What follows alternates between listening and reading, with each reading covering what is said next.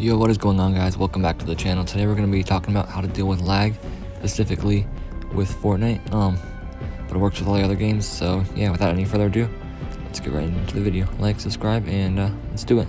Okay, so I'm just going to have some clips playing in the background that I got yesterday, just so you guys don't get bored. Okay, so first is understanding the idea that having the ping and FPS buttons on to show you what it is will actually raise your ping. Turning them both off can lower your ping between 5 and 10 each. So if you turn them both off, you can lower your ping by 20, which is a nice amount.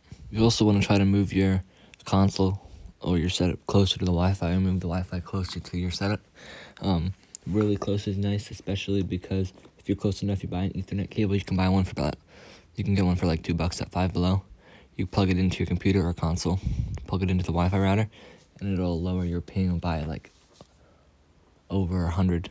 So that's another tip.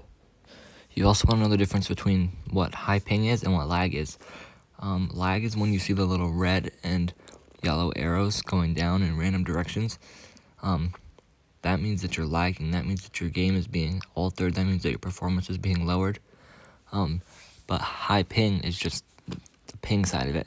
So you can have 150 ping and not be lagging, and you shouldn't be complaining about that because your game is just as smooth. So know the difference between those two.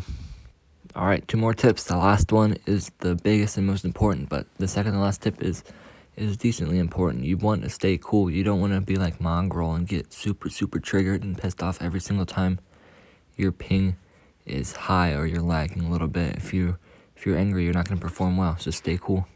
And the last tip is play as if there is no lag. For example, if you know you pressed your build bind and it doesn't build a wall, just keep playing, ramp up like it did place, because through the lag it will place. And that's it. Like, subscribe.